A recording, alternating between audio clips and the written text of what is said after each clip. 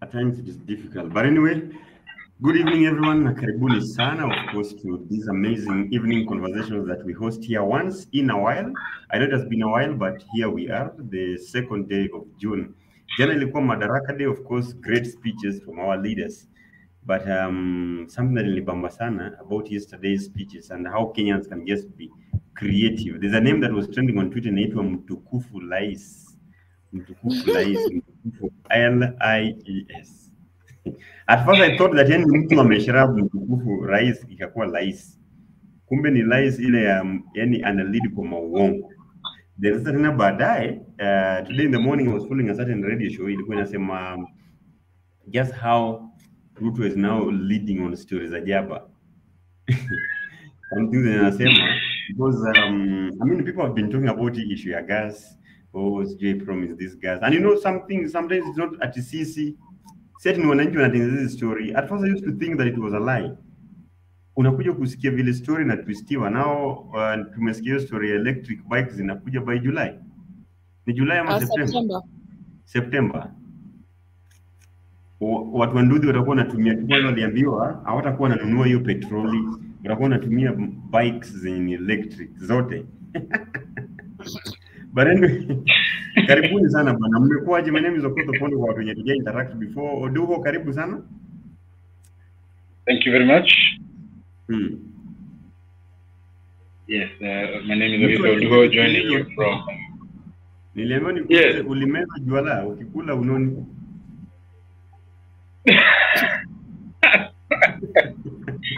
Huyo ametumwa, sijui nani. Ila ametumwa. Tuma na my enemies. Kuna enemies wengi sana. Omukoko mambo bana, karibu sana. Yeah, kabisa niko sawa.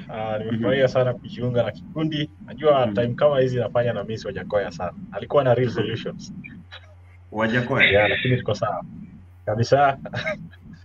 Wajakoya ametembea na Mrasta Kenya mzima, ametembea na Rich Spice kila kona ya Nairobi na Kisumu. But anyway, karibuni sana. Paul Kitui, mambo? Yeah, poa. Tuko poa. Mmekuaje bana? Kasukuma tu, tuko poa. Ushataksiwa wifi ama ni nini? Mbona? Sijui mimi ndio na struggle kukuona hapa kwa screen vile una nini ama? Am I visible? Niko sawa? Unaongea polepole hadi tunadhani umetaksiwa hadi sauti yako. Toa tu sauti. Pole. Now that's better. Yeah, much better. Okay. I'm good. Niko tu.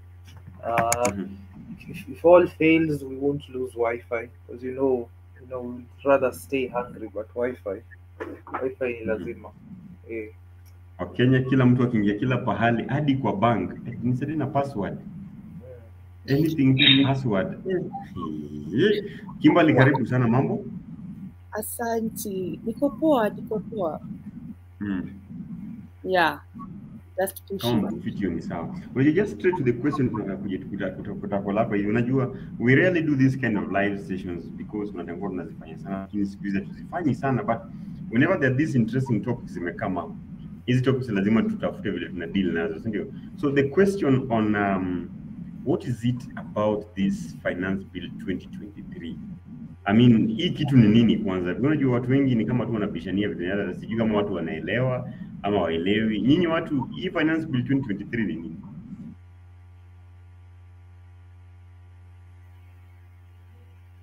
Sijui kama kuna mtu. Yeah, I think it's an amendment to the Finance Act. The Finance Act, the Finance Bill is actually an amendment bill that is making several changes to the Finance Act. Either changes to sasa wananchi wana grapple with, a major one being the 3% housing levy. Hiyo ndio ime capture the attention of many Kenyans. But kuna vitu mingi sana, it's very extensive. I think the document is about 150 or 160 pages. So there's a lot to it. Okay. Yeah. Paul, wewe kitu unaielewa aje? Ni nini kwanza? Wewe kwanza ndio una study law, unafaa utusaidia kwa vizuri tuelewe. Okay. So a finance bill is a piece of legislation just like any other. The only difference in this context is the impact.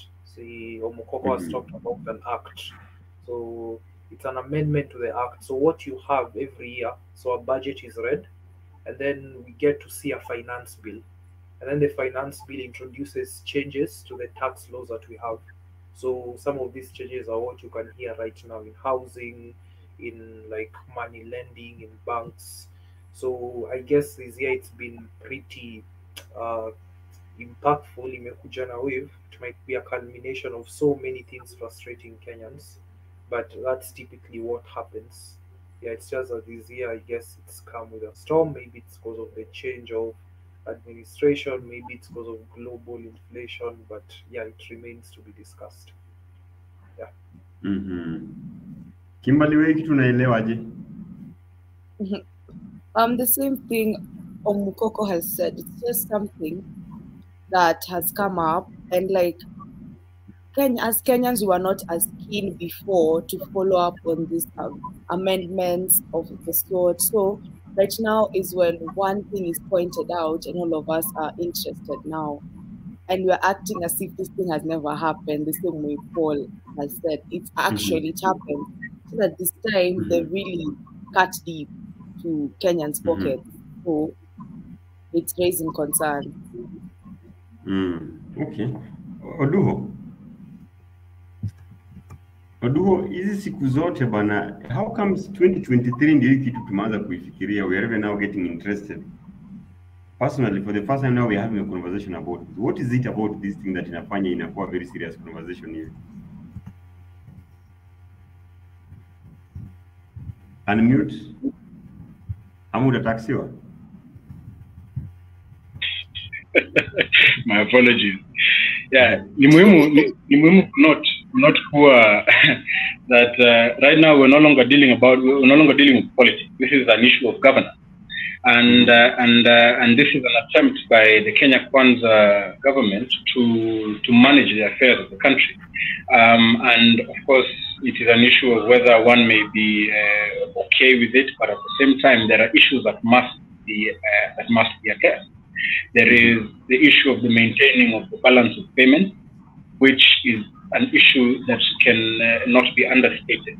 The government must meet its financial obligations, failure to which will mean that we have more problems than we think are going to be brought about by these amendments to the bill. And that it is ultimately important for every government to be able to pay its bill. And right now it is an attempt by government to pay its bill. And right now, but at the same time, it is also important to mention that there are certain stringent measures that the IMF puts on every government whenever the government is facing balance of payments problem.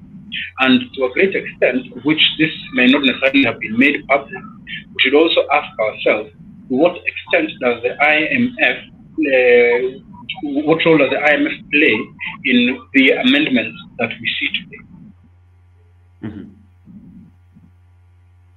Okay, very well. I think with that said, now here we are because but even before maybe getting to another question that nataka kuleta hapo hivi, Steve, all these years my friend, tumekuwa hizi vitu zimekwanga, mbona this year 2023 ndio imeshika hata za Wakenya hivi? I think it's because it's very extensive. A lot of things are also new. Kuna vitu mingi ni mpya, but other things have been tried before, like trying to add the VAT on petroleum products from 8% to 16%. That was something, a recommendation that has been made by the IMF to the country. And it was tried in 2013, kukakuwa na protest, ikakuwa postponed, and Uhuru Kenyatta tried it as well. Kukakuwa na protest. You kama mnakumbuka wakati kulikuwa na severe shortage of oil now, motorists were going to protest all over. And so Uhuru shied away from that. But I think this time Ruto is trying to do it again. And we will see whether this is successful this time. But the fact that hii bill iko na vitu mingi sana, and the fact that it has created some sort of political sentiment around it, and the opposition has been very active in aiming at the bill, and the time at which it comes. So hii tuko na very high rates of inflation, Wakenya wanalia sana, so any addition of taxes becomes a very sensitive topic. And I think that's why it's gaining the traction it has. Okay.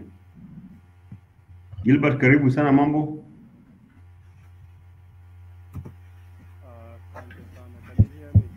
Wewe bwana, wacha hizi vitu tunatumia. Hebu toa hizo earphone uongee direct.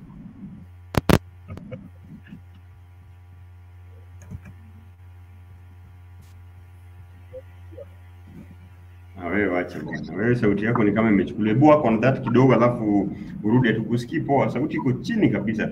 But anyway, just to take us quick through certain things pia mimi nilikuwa nimepitia. Najua pia tukikuja kwa hizi conversation lazima pia tujue tunaongelea nini. So I just looked at some of the things that mimi even as a young Kenyan may interest me. Na there are quite a number of things hapa hivi nilikuwa nimesema nataka tu like kuje tupitie hapa hivi kidogo na nyinyi. Sijui kama pia hivi pia nyinyi mmesoma. So number one there's something like a 3% turnover tax on hustler businesses. Now what this simply means is that businesses with the Kenya shillings, let's say 1,370 sales per day, will start paying about 15,000 shillings per year. And you should also remember, sijui kama mnajua, saizi pia wameintroduce ile kitu inaitwa the quarterly returns. Unajua Kenyans we are used to ile returns ya at the end of the year. Sasa kuna ile sasa unafanya first quarter, second quarter. I think if you are watching this na hujafanya quarter one ya this year, so apart from music quarter zinafanya bado kuna sasa ile annual, ile mara moja. Then there's the 3% housing levy which everyone is talking about, the additional deduction from employee salaries. Now to cater for you mambo ya okay, si mambo yetu ya housing, you are told it is our thing, tunataka kujengewa manyumba. Tax dispute appeals, 20% deposit on a principal amount in dispute of tax before appealing to the High Court. Yeah, now this is also part of that bill. We are talking of 15% withholding tax on who? On social media influencers and content creators. Hapo ndio sasa penye tumeguzwa kabisa. Hata tu ile shilingi 2 ya YouTube bwana. Hiyo yote sasa hey, sasa bora tuende tu YouTube na useme hello guys, welcome to my YouTube channel. Today I'm going to teach you how to boil water. Pop. Serikali shakujia wewe wapi yangu? Kuna sasa the fuel and petroleum products increasing VAT on fuel. You know definitely what this and that thing mkoko hata metaja hii. There's the 10% excise duty on imported cellular phone. Now this simply means there's definitely going to be a certain percentage. Let me say maybe just something like 10% increase on the purchase on cost of the mobile phones. Talk of kitu kama tena pia excise duty on mobile money transaction. It is also being probably increased to another 15%. If you live in this country, you know what mobile money really is. When it means hizi mkoko sasa ananiambia amekwama pale, I need to send 100 pale nani pale. And remember ile time kama ile time ya COVID vile walikuwa wamekuja wakatoa ile kutuma 1000 ilikuwa easy kabisa, ilikuwa I think was it free 1000 book. Yeah. So now think of sasa vitu kama hizi zote sasa now this increase and the Kenyans are people doing, Kenyans ni hustlers, people are doing businesses asubuhi hadi usiku. Kenya is the only place you'll meet someone in town. Unamwambia bro kiatu yako ni kali na kuuliza nikuuzie. Na hata kuuzia na atembea naende home. Aircraft and choppers. Hao sasa ni kwa wadosi kina Kimberly na Gilbert, hizo tumewachia. There's a 16% VAT on choppers and aircraft scrapped to help you people. At least now you can buy. Wametoa hiyo CEO yako kwa VAT percentage, so now you people can buy aircraft and choppers vile mnataka. There's an agricultural product on agricultural product bill 6 to reclassify agricultural products, thereby definitely you know what this is going to do. Increasing cost of agricultural inputs, and you all know what we're talking about. 5% excise duty, sasa ndio uchungu, on human hair, wigs, false beards, eyebrows, eyelashes, and artificial nails. Mnafanyia warembo nini? Yani mnataka warembo waende wapi? Sasa watu wa false artificial nails, taxes ndio hizo, eyelashes, eyebrows, false beards, wigs, human hair, hizo vitu zote zinaenda kutaxiwa. Sasa ile proper 20% excise duty on loans from digital lenders. Then there's motor vehicle advance tax increased, that is 2,400 to 5,000 on passenger vehicles and 3,000 to 5,000 on commercial vehicles. Then there's the 16% VAT on insurance compensation. The tax will reduce the amount of money policyholders receive as compensation from insurance companies. Then now, hata kitu inashangaza sana, there's also tax on baby formula. So watu wenye mmekuwa na watoto ama younger people nini, mnajua hii mambo ya maziwa ya watoi nini hizi chakula za watoto. Now again pia imekuja ikaguzwa kidogo.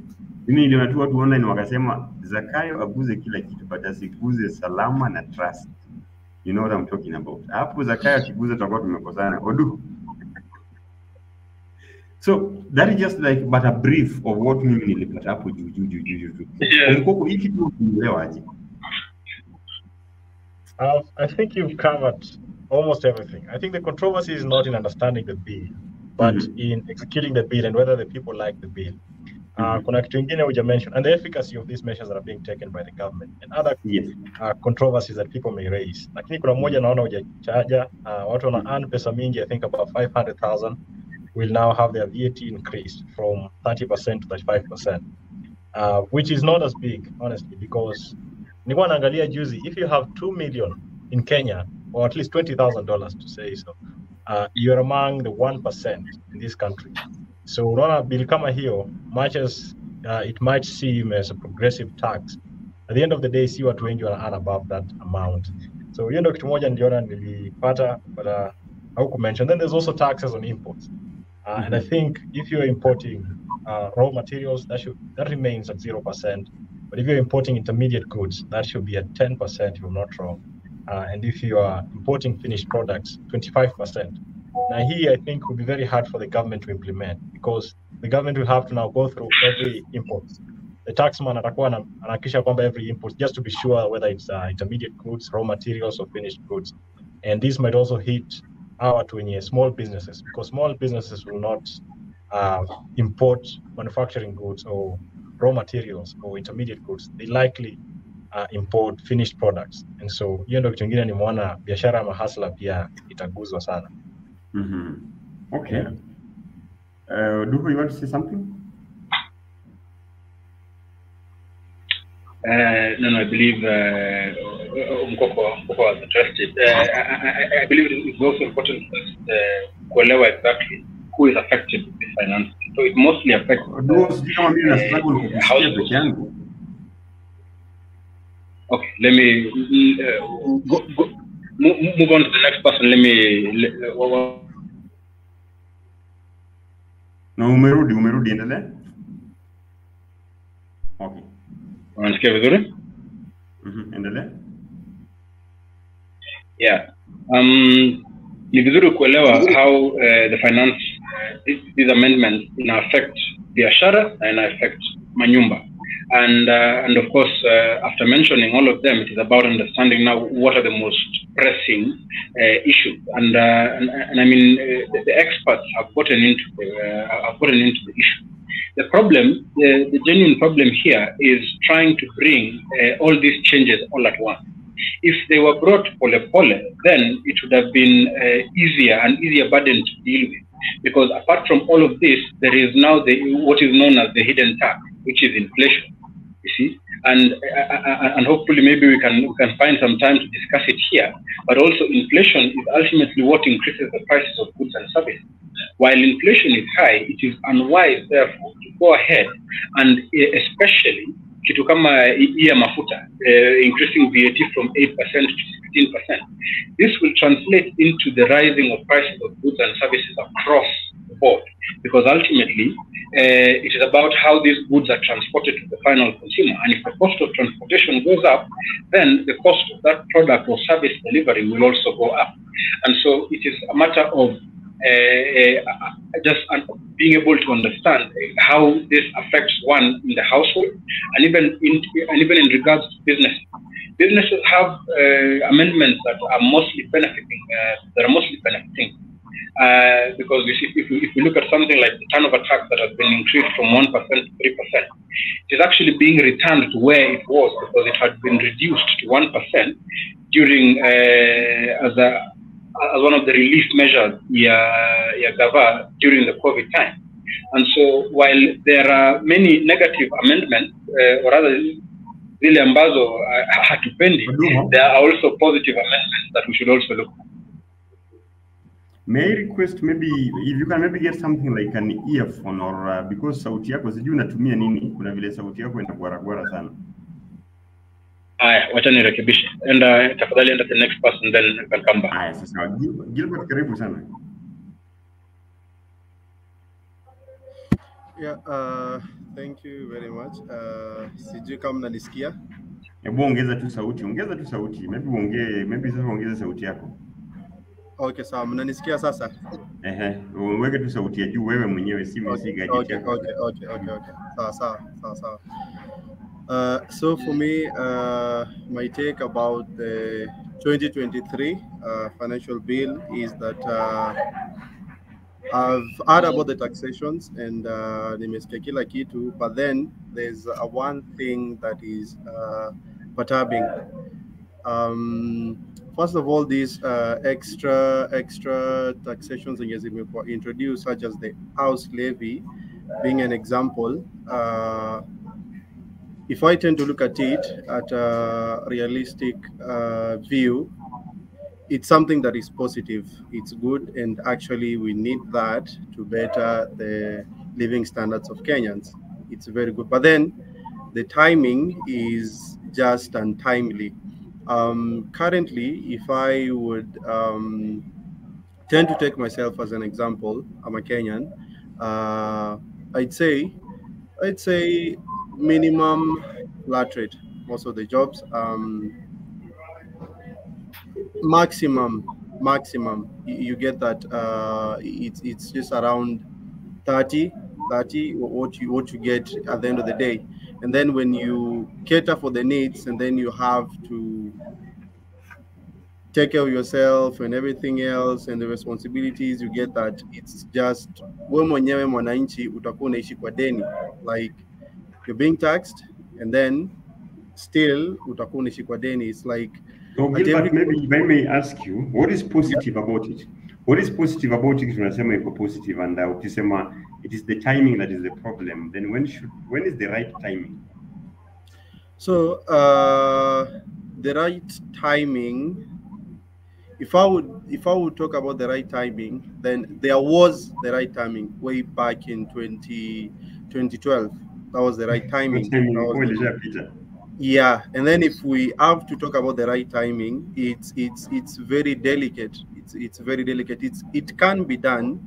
Nothing is impossible. It can be done, but it's a very delicate issue. It requires strict analogies and a strict governance and leadership. This is Kenya. Everybody knows Kenya. Yeah. So the money will be collected, but then at the end of the day, who knows? That's the question. So Gilbert, if I get you right, wewe hauna shida na pesa kucollectiwa. Your worry is kama hiyo pesa itafanya kazi yake. Exactly. So let's say if Kimberly akuwe president wetu, then akuhakikishie that anaweza hiyo pesa itafanya kazi. Hauna shida na kulipa hizi vitu.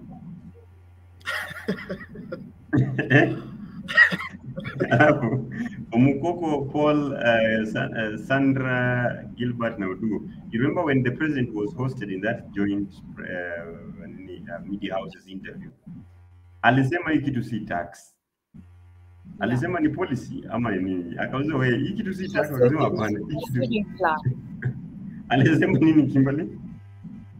Okay, from what I understood from the interview, he was, and all the interviews that all these government people have been having, they are like preaching it's a saving plan, it's a way of saving.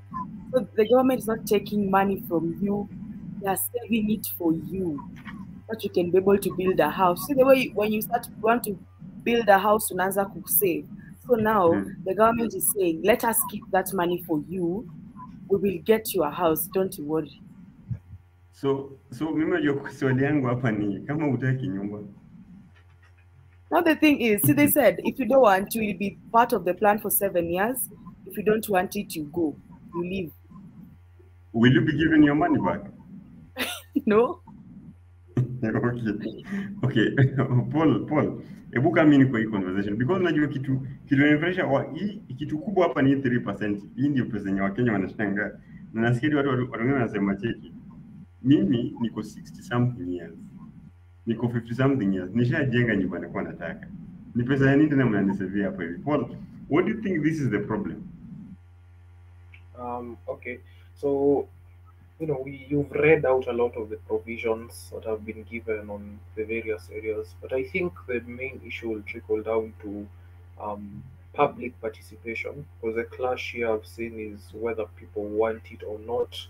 one name of argument says someone or people might like it if it was at the right time, wow, that kind of thing. But on public participation, particularly, um, how prevalent has public participation been? Like, genuine question. That's something I wondered, because this is no different from any other bill. It's just that it's sensitive. It deals with finances, so it's going to be unique. But like every other bill, it needs to be taken to the public, and the people will give their views. So the finance bill is not a different thing. It's a bill, but because of the precarious nature of it, you would expect a lot more public participation, but it has not been there. Straight answer. And just for your information, this is not public participation. Us talking on social media, tweeting, that kind of thing. Public participation came in the form of, say, there are forms that were given by the Treasury that you're supposed to fill. I think the deadline was on 20th last month. The turnout was overwhelmingly low, so people don't want to comment at that time. Maybe they are ignorant, but after now it has passed. Now people want to whine and that kind of thing. So I think it will be more of legal literacy of people, even if you're not a lawyer or law student. I think that will go a long way, and it will even overshadow issues like timing, because if you can collectively agree or at least understand something to the core, it would be better. So understand it, know that it's there. I think it's on Kenya e-law. Have a chance to participate. Allow to do what you have to do. Now, in relation to the 3% housing thing, there's a reason I mentioned that was simple. Uh, okay, you've said someone is 57 and they are homeless, not homeless, they have a home, they've built probably a bungalow here in Nairobi and in Ushago and wametosheka and they Paul, ongeza sauti, unasema point ya maana sana. Ongeza sauti, unakaa uko mbali pia na your device. Oh, I'm sorry, it's better. Okay, ongeza, sawa. Yeah, okay. So when someone has basically made it in life, because the typical Kenyan whatever is jenga home, shags and Nairobi and have kids go to uni and that kind of thing. Then all the surplus money you can eat. But sasa in this context, how well are they informed of, say, their children's future or that kind of thing? There's a lack of a collective mentality, I would say, with people, because it ends with me here and you out here, you don't care. So maybe Ruto wants to, okay, maybe he has other sinister means because we don't know what he's thinking. But I think if it was intended in the right way, this would be more of a collective kind of pursuit, because you see it has some elements of things like socialism, that kind of thing, whereby to some extent there is a collective responsibility, and you can argue on the merits and demerits of that. But one, if I'm to argue for what he's doing, you're not being stripped of everything you own. It's just 3% and that kind of thing, and you also building to a collective. So yeah, however you want to look at it. Let me ask all of you quickly. While sometimes most people say that Kenyans ni watu wensi hawaamini chochote. Ukiangalia kama the BBI report, when the steering committee ilienda pale nje ikaanza kufanya utafiti. So what they came up with out of those points is that Kenyans don't trust anybody and they don't trust anybody. And furthermore, Kenyans don't trust any government official. So ukiangalia kitu pia iko deep, the color, yani it is iko na root cause pahali. You people, if you're aware, President Moi once had Vision 2000, and every homestead was supposed to have piped water. 23 years down the line, here we are. Hatujui hata kama ilifanyikanga. Maybe some of your homes iko na maji. Hatujui. If you look at Vision 2030, but there are so many Kenyans. Sometimes when the Kenyans are doubtful and are worried, I understand kabisa. Vision 2030, here we are tunaangalia tu kina Konza City ziko wapi, kina Tatu City, hata tunashangaa hizi towns zitawaisha. We look at some of the roads. Kenyans look at some of the stalled projects in the country. Look at any given constituency. I want to believe every area kuna vitu zimeanza kujengwa na zimeachwa. If you walk on Ngong Road, on Thika Road, on Juja Road, or even all the Busia, Nairobi Busia Highway, either unapata kuna bridge ilianza kujengwa iliyoachwa, if you want to get it in fact, before doing this session, someone was telling me we highlight the issue of this bridge from a place called Ugunja heading to a place called Ukwala. This bridge has been consuming people's lives. Like every week when this, and the Kenyans have always been promised to Baliza is barabara. Here now we are. You know the story of the dams. And I'm saying this confidently because government had promised this. It is not about Ruto, it is not about Uhuru. It's about government promising Kenyans that we will deliver this. Do they usually deliver? The answer is a big no. The other issue again that now comes in happening, people are even saying, this same government that inataka kujengea Wakenya nyumba, shule za watoto tu zenye watoto wanasomea is already a problem. Houses for police officers is already a problem. All these other things. So don't you think sometimes Kenyans are just okay to doubt some of these things, my friend Omukoko? Yeah, thank you, Fodo. I think the quick answer is, of course, yes, Kenyans are very doubtful of these projects. Of course, bado wanasubiri laptops, and I think the Uhuru regime had promised to build about 500,000 units of such housing. They only ended up building about 50,000 of them. But also, Kenyans are thinking about the practicality of these measures that are being put in place. Of course, I think Paul mentioned that there are merits to this because thinking of it from an economic standpoint, these houses are being constructed by Kenyans, so that will create jobs. That will be a positive thing, thinking about that. But aside from that, also thinking about just decongesting the slums that we have. But I don't think that solves the real problem. We have slums because everyone is coming to the city to look for jobs. So if we can decentralize our manufacturing farms and industries, if we can take development to the rural areas, then people will not come here. So Kenyans are also very practical people. They want to see something and look at the impact. But also thinking about the timing, and this is something that has been mentioned by several people. The fact that the inflation rate is already high. People are starving. Mtu ana pesa ya kutosha, unamwambia anafaa achangie pesa ya kujenga nyumba. And a lot of people say they already have houses. At least everyone sleeps somewhere. I know there are a lot of homeless people, and I'm not trying to be insensitive. But people think that this is not a priority. But one thing I know is that there's no single human being I've met who wants to see that alikuwa na earn 32,000 and now they're earning 30,000. It doesn't matter, hata kama uta deduct 1 shilling or 1 cent. People don't like having money taken from their payslips. And so that will be one of the reasons why a lot of Kenyans will be against this. Because kila mtu amepanga budget yake, anajua I earn 33K, I'm going to use this money here and here and here. Lakisa, now you're earning much less than you used to earn. But in terms of trusting our governments, we certainly don't trust this government. We don't trust governments because hata kama government inasema haina pesa. The government recently just, Ruto's regime employed 50 CASs, and people are wondering if you have enough money to employ all these people for the mere reason that they are your friends or you promise them during the campaign period that you'll get them a position in government, then why should we trust you with our resources? Ukiangalia kama the high-profile cases that had to be discontinued just because people got into positions of power. Kenyans wonder, can we trust this government with our money? And all these people wenye wako kwa hii serikali sahi, every one of them mwenye najua, at least akona scandal somewhere. So there are many reasons why Kenyans should not trust the government, and that's why I think we should not be surprised when we see this happening. And even as we talk about some of the stalled projects that maybe make Kenyans wonder what is happening, you all were alive when we were threatened to Kambiwa without Huduma card. Hutawahi pata any service in this country. You remember how we were told to take off from our jobs and schools, and people are going to the chief camp to register for Huduma card, a card that we've never seen. I know some people wameziona, wengine wetu hatujawahi ziona. We don't even know what happened after that.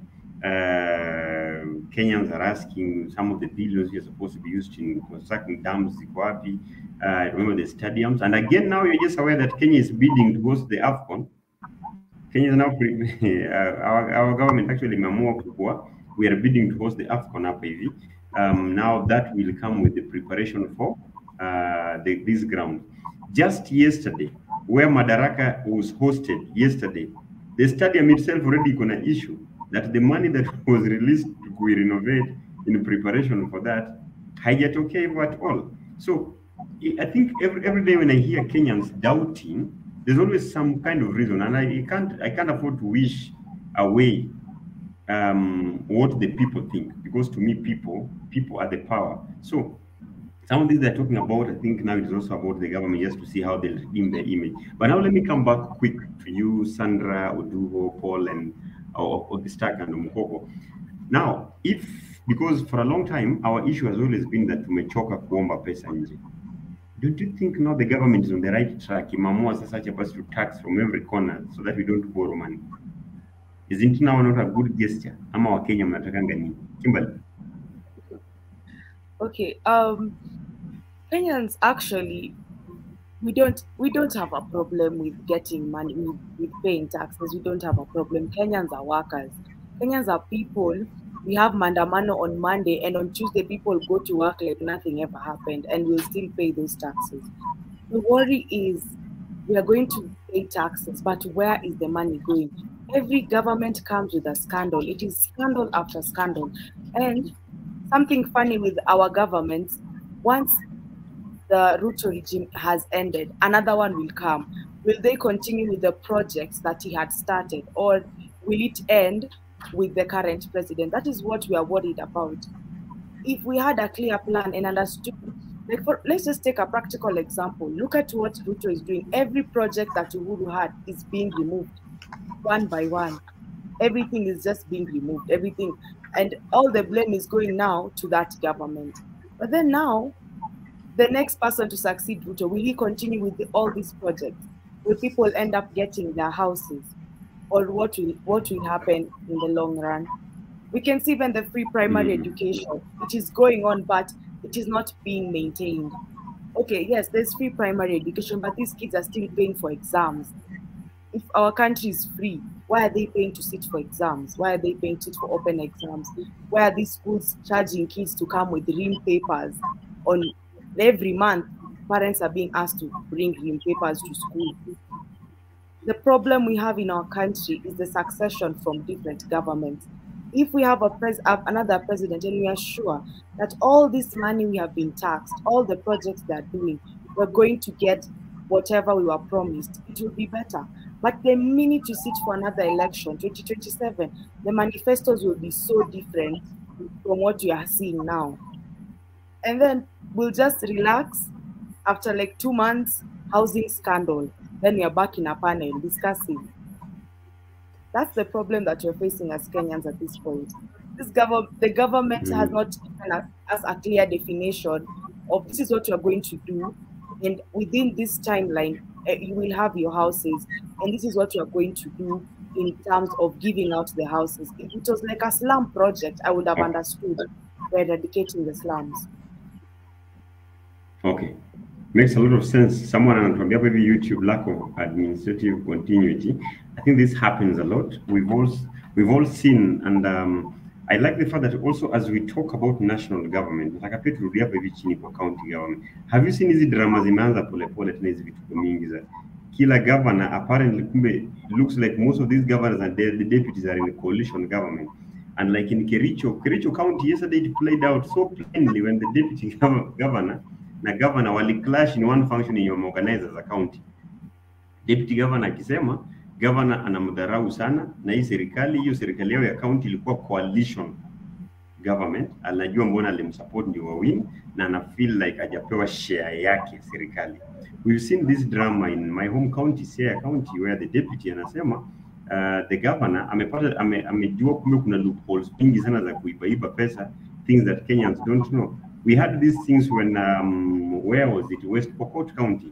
So you remember Governor Professor Onyangapuo, wakati alikuwa deputy wake aliserve as a deputy governor 5 years, anakaa US. Okay. So as we talk about this taxation, as we talk about someone here just mentioned that 50 CASs were employed, given a job in this country. Government na inasema hakuna pesa. Kwani hii pesa yenyewe iko wapi? I think that's now something that we also need to start even asking our government. Every time we hear the president going around, the cabinet secretaries, they're always promising something. Bwana governor, nitatenga hapo bilioni 1, nitatenga pale milioni 50, malizeni ile kitu. Now the question is, hii pesa inatoka wapi? But now back to the big question hapa hivi, Steve, or anyone who would like to go on that question I was asking. Isn't it time now maybe just to say, congratulations government? Finally, mmeona tuachane hii mambo ya kuomba pesa nje. mtu tax kabisa, milk us kabisa. We elected you, milk us. Can I say something? Yes, yes. Okay. For me, Villinayona, I see that it's either it's two ways. What the government is trying to do, if I tend to look at it, it's that it's trying to curb two problems at a go. The problem that is trying to be curbed is one thing that naturally Kenyans will not accept. Hakuna mtu atakubali kufanya mjengo. That is the truth. There's no one who will wake up in the morning, he is done with campus, and then the only option that he or she has is to kuchota maji watu wakikoroga. No one will accept. So for me, I think this taxation is actually, to some extent, it's positive. There's two sides for everything. It's positive and then it's negative. It's positive to what sense?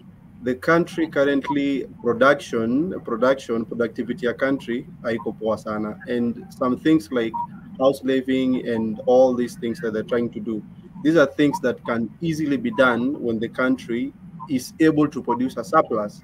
And when the country is not able to produce the surplus, then you have to get the money from the people, willing or not willing. And at this, in our case in Kenya, people are not willing already. Even our leaders themselves, mtu amekatalia mshahara yake. He or she doesn't want to be cut. So I think, for me, I think if it's taxing, what are taxing if anyway, but then the government should also at least do something. Make sure that the money. No, it is like this. Okay, they will not borrow. They have not to borrow. I support they should not borrow. But then in short, Gilbert nasema acha tutaksiwe lakini before weke tu lakini hapo. Kwanza unakubaliana acha tutaksiwe. It is a good way to go. It is a good way to go. So ndio sasa utaleta, so unasema but unataka at least uone kazi yenyewe tax inafanya. Exactly, the money should be circulating within the country. Okay, sawa. Yeah, distribution of income inafaa iko sawa. My friend Victory Wangui anasema hapa hivi that there's an impeachment coming for Governor Matiang'i also, Governor Matangi, sorry, also in Kiambu. Mimi najiuliza kwani hizi county government zote they were just arrangements. Zinakaa ni kama arrangement, wewe na nini nisaidie, nikishaingia pale nitakufanyia hiyo, ukishaingia muda kugeuka naambia boss sasa lazima utoke. Mara unasikia some MCAs are loyal to the deputy governor, mara MCs wengine are loyal to the governor. Okay, Paul Kitui, nini ujamaa umekukasirishia hivi? Now, two issues there. Yeah? The first one, and very briefly, if it's in terms of where people's money is going, I think 90% of Kenya's problems on graft and unaccountability for money will be solved by a change in structure. Paul, tunakupoteza. Paul, really? Refresh kidogo la kurudi vile unakama nini. I think you need to be close. Now, is that better? Okay, endelea. Yeah, so it will be a change in like the structure or the fundamental structure of how we are governed as Kenyans, because okay, we were fortunate the other day to have PLO come to our law school, and he gave a talk, and he said they had drafted a constitution initially that had like a quarter of the civil servants we have now, but it was taken to Bomas and Walikata, because that meant people will lose their jobs, and now you have like a big chunk of government money going to revenue, and you know, with those tiny factions, efficiency is taken away, money is lost in that way. But like that's just a general way, but that's like long term, and it will have to be some kind of massive revolution to change that. But now more on the practicalities of what happened right now. Kenyans do want to pay tax, but now this is to Gilbert and also now agreeing with Kimberly. But the structure is a problem, because I was looking at what you are reading. I've just been looking at excise tax here.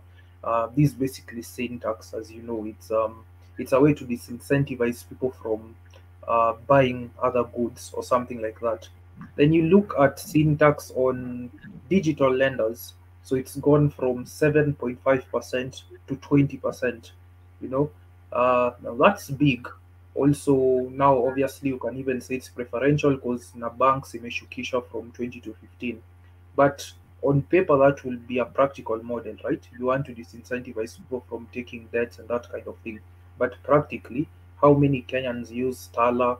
How many Kenyans are on Hustler Fund and that kind of thing? Furthermore, Nimonata M-Pesa and mobile money has been increased. So how many Kenyans do have M-Pesa and they don't have a mobile bank? So if you increase their rates, what are you doing to them? How many Kenyans use the two concurrently? That is mobile money, one, alafu like with like digital lending, a quick loan unakopa.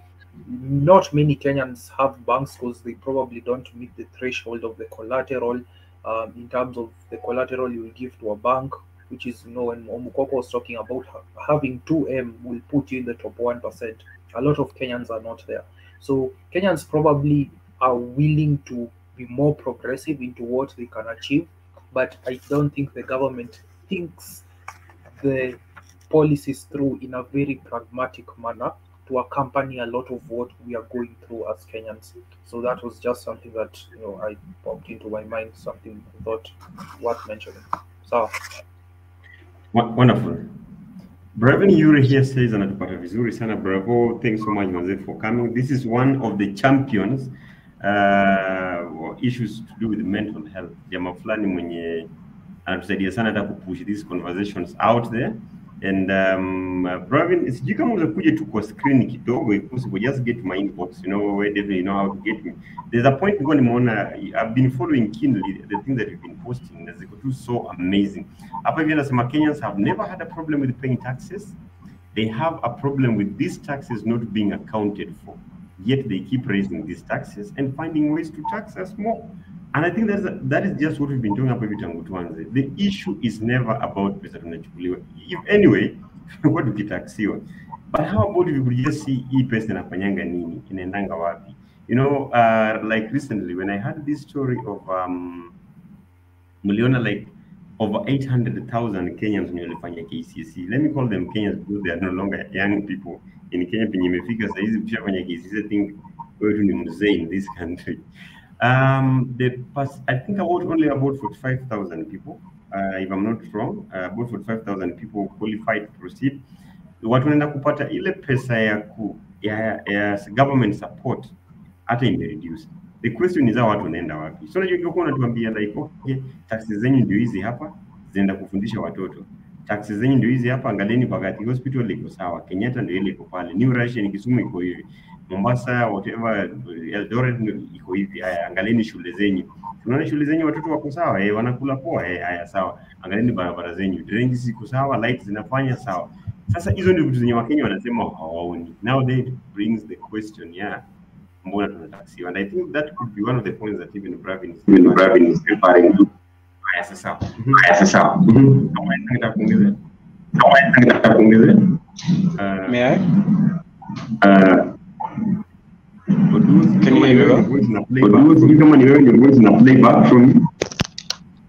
you hear me now? Yeah.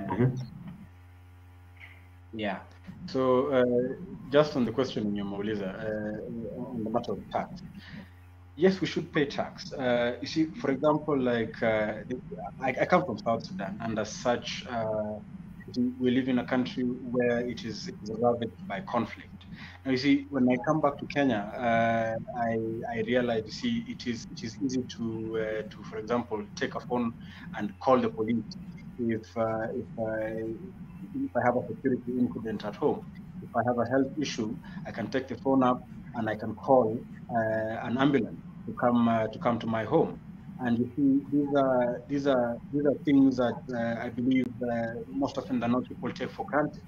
That there is an entire, the territory is being protected by the government of Kenya, and you see, the government of Kenya can only do this by ensuring that it has the money to do so.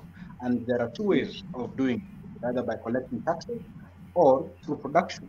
Now, when we look at the issue of debt to GDP ratio, it would conclude one thing: debt is not the problem.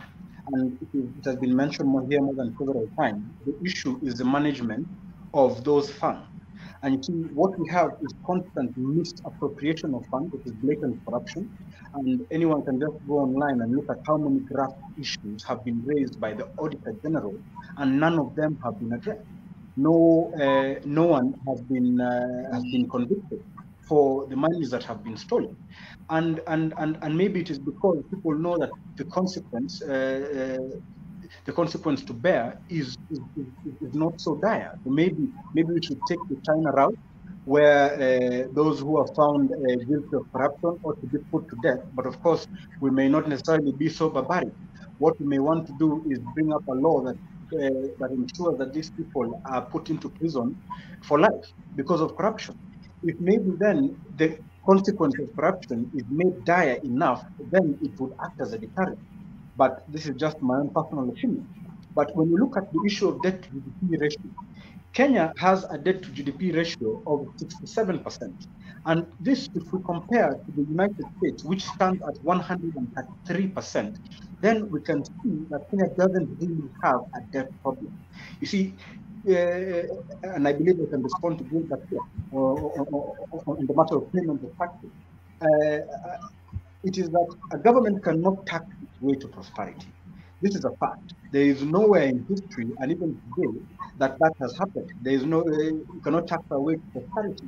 It is a matter of balancing between the taxes that are collected, the production through state-owned corporation, and ultimately through debt. Here we find that the debt issue is becoming quickly unsustainable because of the issue of corruption. And you see, these are now the two hidden taxes that I believe it is important to bring to light. One, it is inflation, and two, it is corruption. The president, the former president Uhuru himself said that 2 billion a day is being stolen. Now, surely, if this is true, and I mean, we must look at the office of the man held at the time to be able to determine whether this is true or false. And highly likely it is true, because this was the president himself speaking on this matter. And you see, it is not, the government is having issues maintaining balance of payment, not because there are not enough taxes being collected, not because the government is having debt problems. It is solely because of corruption. And until this issue of corruption is solved, then we will always have ourselves gathering in such forums, continuing to have such discussion, because even if, now in regards to the issue of successive governments, what I believe ought to be done is there has to be a national development plan. And this is where a line ought to be drawn between politics and governance, because they are two different things. What we must not play politics over is the development of the nation. There has to be a common development plan for the entire nation, which every citizen of the country can agree to. And hence it would be as a matter of performance of which successive governments worked best to achieve said development plans. We can, we have just mentioned the issue of the Vision 2000. There's the issue of the forthcoming Vision 2023. For the Greater Africa, we have the issue of Vision 2063. We can come up by 2023. You mean 2030, right? My goodness, thank you very much for correcting me. Yeah, so we might come up with many beautiful visions, but at the end of the day, it's about management. If we have good management, then very well we shall achieve these visions. But as long as there is poor management, then we shall always linger and always come up with new visions to replace the old ones, because they will always remain unachieved. You know, sometimes I do tell myself before I bring someone in, Mukoko, preferably, when I umekaa sana kwa baridi, then tuko na Kimberly. If you've studied in Kenya and you've been to most Kenyan schools, sisemi zote. I want to believe that some of you who joined Form 1, mkapata kuna school bus ilikuwa inachangiwa. Mkamaliza hiyo Form 4 mko yone hiyo school bus. Some of us went to schools when tulifika kama swimming pool inachangiwa. We are going back to those schools right now, tunapata penye swimming pool ifaa kujengwa saa hizi ni classes. So ile pesa kwa tunachanga hadi mara ambazo zilifanywa. You know, no one will ever account for it because no one will ever go back to school. to find out. I used to be a parent here 4 or 5 years ago. Pesa imeenda wapi? If you've ever been part of any board meeting, and you know, these are conversations that we must have. If you speak to any person who is part of a board, part of the board of any school, the loopholes that you see there, I think you are able to see how an entire government looks like. Easy systems, now even as my friend Pravin Yuri talks about accountability, is it that loopholes ziko mingi, mkoko too much that kuziziba inakuwa ngumu? Because you see now, kama hizi loopholes hazizibwe ama ziko too much, then even the taxes sometimes becomes difficult. You remember the former president, that is President Uhuru Kenyatta, as rightly quoted by Oduho, saying, Kenya tunapoteza 2 billion per day. And I also want to believe it is true. When President anafungua mdomo anasema kitu kama hiyo, he received the first-hand information. He definitely knows what he's talking about. Hii 2 billion, ni kushua seti ni upade unachukia tu 2 billion dime. Yani ni ile tudogo from county to wapi ukiweka pamoja cumulatively. So ni ile pesa you can account for by the end of the month to be divided for per day. This is how it looks like. Omukoko, is the issue also with us as Kenyans, man? Maybe tumetoboa vitu sana. Opondo, there's so many issues, and I don't think we can address all of them in one sitting. But I'll just make a quick counter to what Oduho said. He mentioned a lot of good points, but maybe comparing the US to Kenya, debt to GDP, there is some slight difference in the sense that the ratings of Kenya as a lender, or maybe in the ratings of the US, are different. And that means that we pay more for the loans we take as compared to the US, which is considered an almost risk-free country. So they don't pay as much on their debt. So I think we should still be concerned to that end. But I agree with a lot of everything else that you said. Of course, taxes are good. And the reason why I like taxes is because it makes Kenyans more responsible. Next time you're voting, we will be very careful on what someone says about taxes. Because when the government spends money that it receives through aid, through the IMF or through whatever other places it gets money, we don't care that much because we feel that that is not our money. But once the money comes, umenikata 3% na hujajenga nyumba, hiyo 3% imeenda wapi? And I think that will improve accountability and Kenyans will become more responsible citizens. And it's also more sustainable than just borrowing and borrowing and borrowing. We're thinking of a country like Japan, which is even worse than the US, with about a debt to GDP ratio of about 200 or over 200. Again, that is not very sustainable for even an economy as big as Japan. But that said, the problem in Kenya is we have registered voters, about 19 million registered voters. The number of registered taxpayers is only 2.5 million. So instead of taxing more on few people, we need to tax less on more people. If we get taxes from these 19 million people, as opposed to getting taxes from only 2.5 million people, I think we will still generate more revenue. But the other problem we have is, who are you taxing? Mtu hana pesa. I always see this cartoon of a cow that has been milked dry. Haina hata mifupa imebaki imeisha kabisa. And we're still taxing this. So I think that is a big problem. When you tax a country, a wealthy country, that is understandable. So the government needs to take austerity measures. If this is a crisis indeed, let's see Ruto reducing the number of cars in his convoy. Let us see the amount of money that is spent on servicing offices where no one ever gets in or no one ever does anything there, getting reduced. Once we see such things, Kenyans will become supportive. But as long as the government remains as extravagant as it is, then it will be very hard for us to convince Kenyans that indeed we are in problems and we need to get out of this problem as quickly as possible. And the other thing is, if we're not solving the inefficiencies that we have, we are not collecting taxes from people. So we need to collect more taxes from these people. So how sure are we that by taxing these 2.5 million people even more, instead of taxing the entire 19 million people who are registered voters, then how sure are we that we're actually solving the actual problem? Which is, a lot of us file nil returns, despite the fact that we might be doing some little businesses here and there, we might be doing vitu hapa na pale. And I saw KRA trying to incentivize Kenyans, wakaenda mpaka Twitter, and they increased the revenues. They increased the revenues that they were able to collect from Kenya. So I think such measures will be more helpful than taxing people who are already overtaxed, taxing people who are poor, taxing people whose lives are as miserable as they are now. So that is my take on that, Opondo, sorry. And I think, of course, government itaendelea kupoteza pesa. That is something that is not easy to. There's a lot of deadweight costs in terms of ensuring that we seal all these loopholes. It will be hard to seal them completely. But at the end of the day, the efforts can be made. But remember, to seal these loopholes, we have to spend so much money. So your taxes to collect and then to make sure we spend the entire tax sealing loopholes. which is not very efficient. So if we increase our efficiency, mi nadhani hata hizi vitu mingi za tunaongeza, we might not even need them.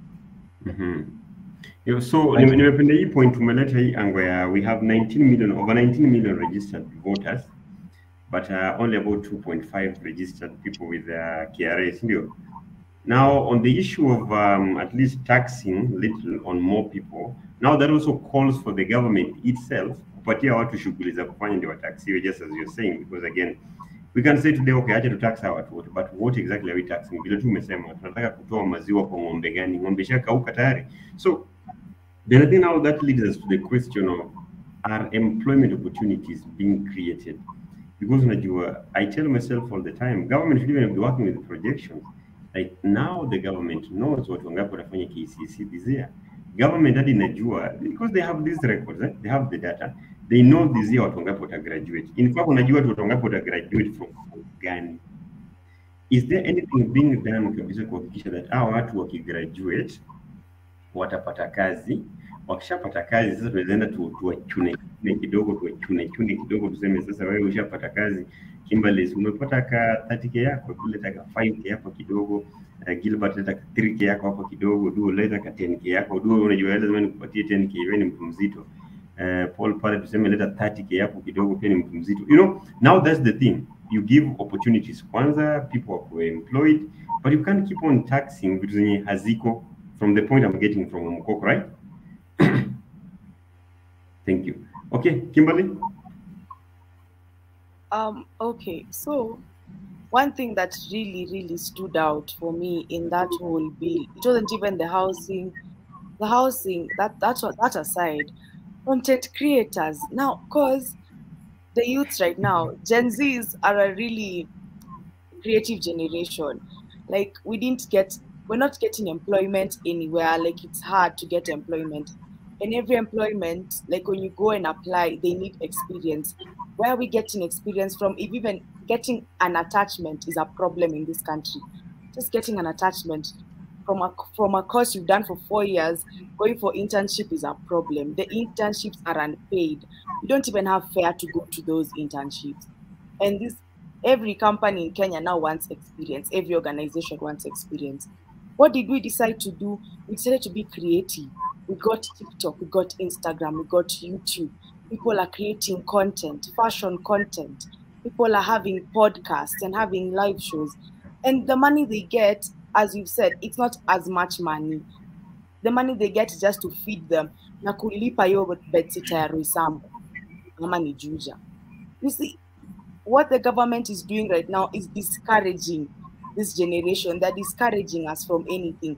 Because the moment, because these people work on freelance, like you have to get a promotion from somewhere. Kama mimi neza ambiwa, I get Omo to come and tell me now, advertise this on TikTok. The money they give me is supposed to be my money because I was the one who sat down, thought of a creative video to do and post it on social media. But then going and claiming that they earn more than you as a president, it doesn't make sense. It honestly doesn't. We have these comedians. I can already imagine Kimberly. I think you are referring to the president's speech jana. Alikuwa na kina Butita na Njugush. Yeah.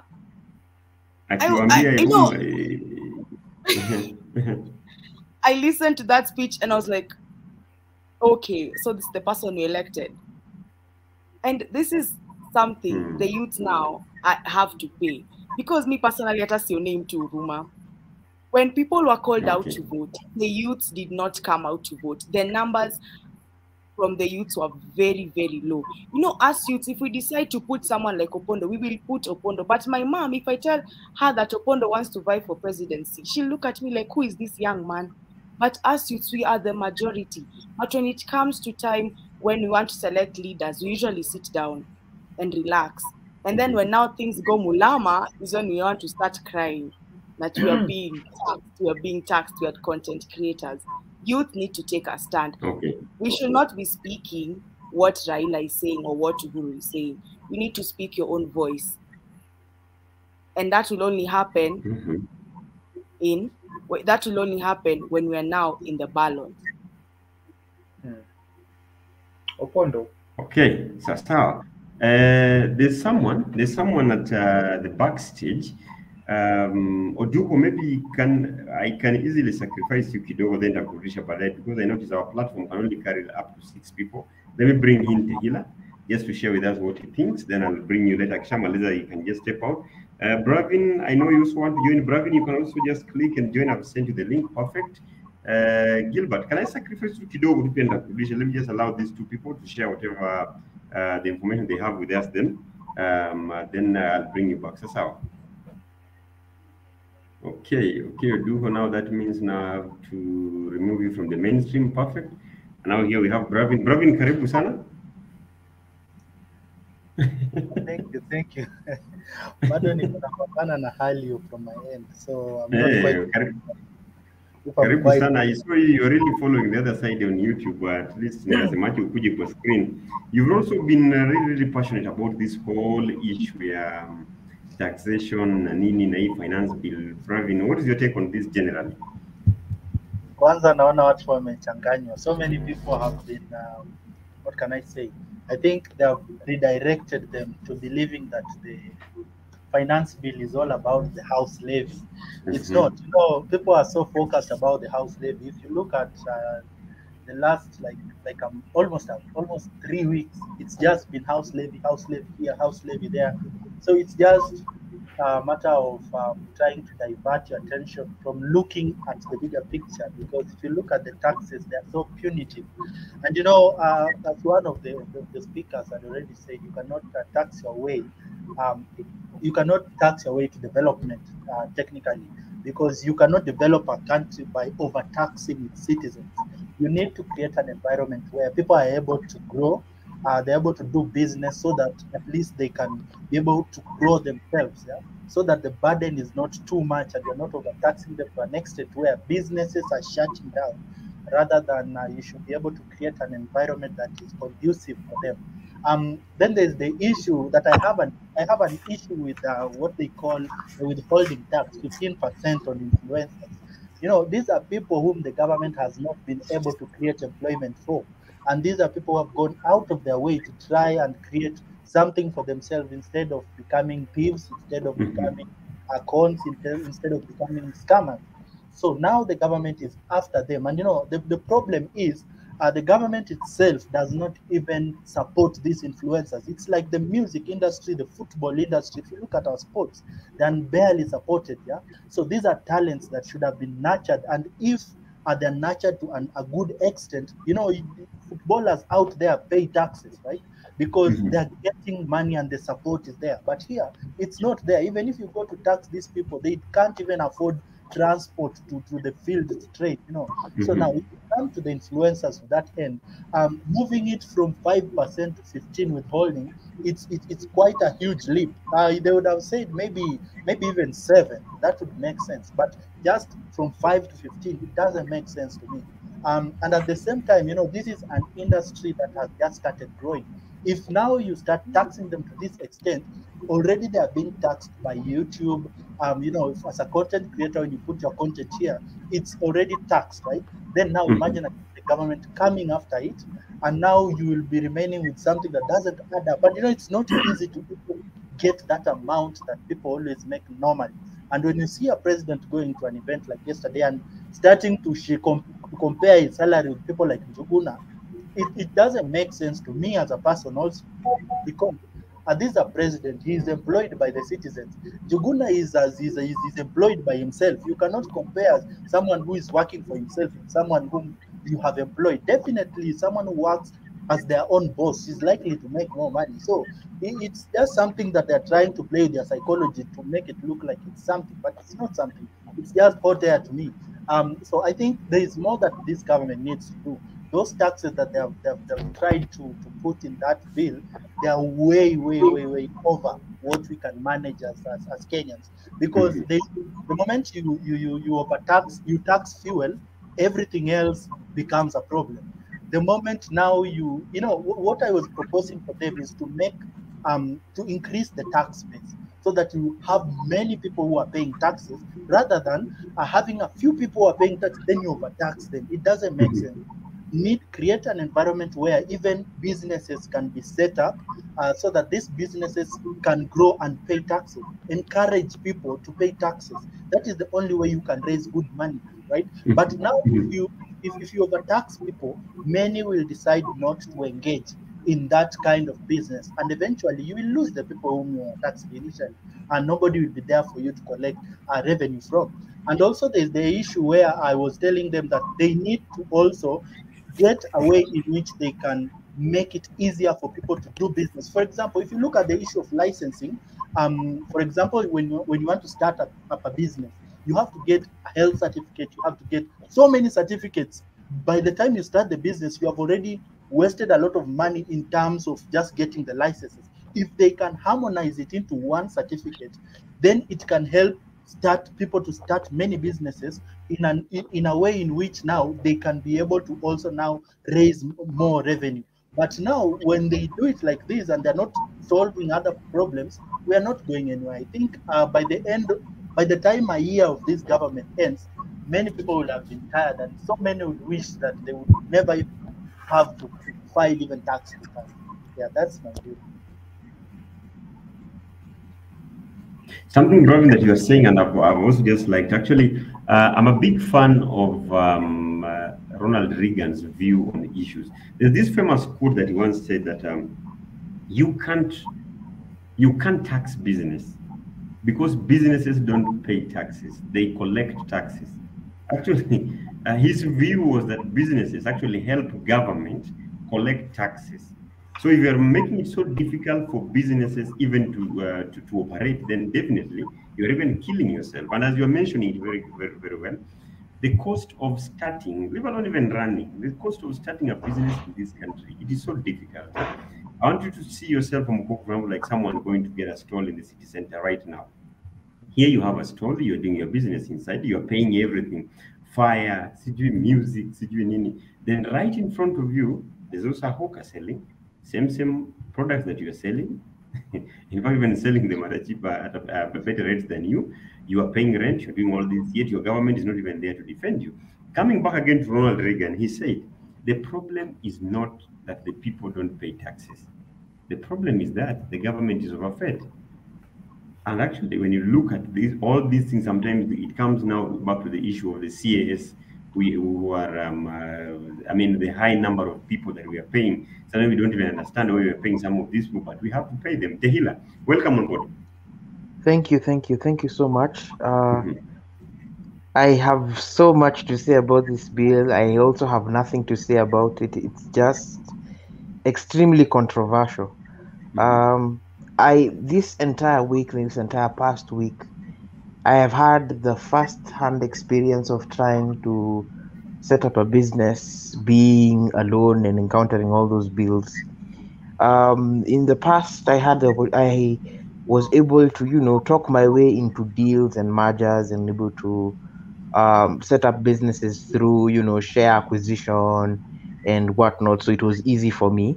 But now starting work with my own cash directly or without any investor funding is terrifying, so much so that I've had to pause what I was trying to do. There are three things I see about this potential finance bill that I think are problematic. Number one, the finance bill was instituted or was placed as a bill in stages.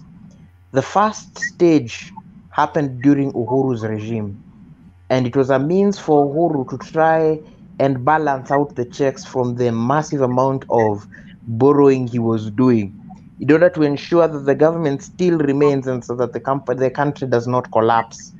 It was his way of trying to solve an issue he was creating. And so Ruto comes in and he finds that the country's coffers are empty. But politics is politics, and the country still has to pay its loyalists. If you read Linjiru's book, or you read any of Linjiru's book, he basically talks about the same things.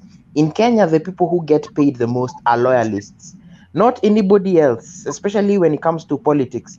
it's the loyalists who get paid.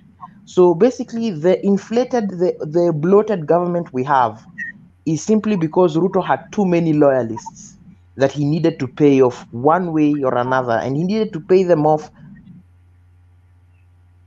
party and for the safety of his political for the safety of his political mileage. He's a 55-year-old man. He still has a shot at going for presidency for a second term, so he had to defend his political side. He has for a man who's very smart, he has proven himself to be the kind of president who you would not want to choose as Kenyans. In this way, number one, he has prioritized politics. Despite saying he was prayed into president, it is clear his perspective towards the people of Kenya is that his electorate campaign budget is the one that put him into presidency. He clearly attributes that.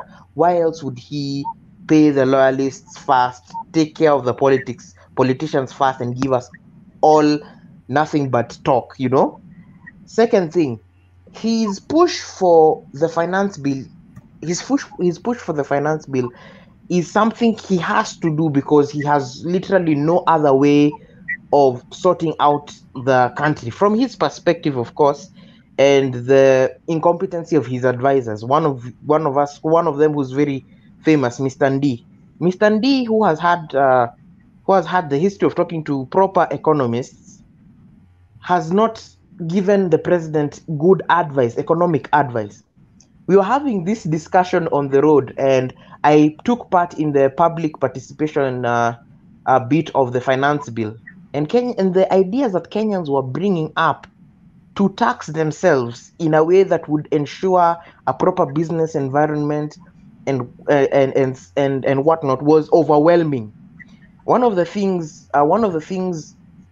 as I was coming back home today, one of the things my dad was saying, if the government really wanted money, they would put speed cameras on the road. They'd put speed cameras on the road and capture drivers going above speed limit. They'd get a lot of, cash just effecting the law. But there are too many people corrupt too many people corrupt down the line to the traffic cop for them to be able to properly take advantage of the law and use it to even, gain revenue, because that's another alternative source of revenue. What I think they should do is they should take the opposite approach. Instead of pushing this bill, they should try and reduce taxes as much as possible.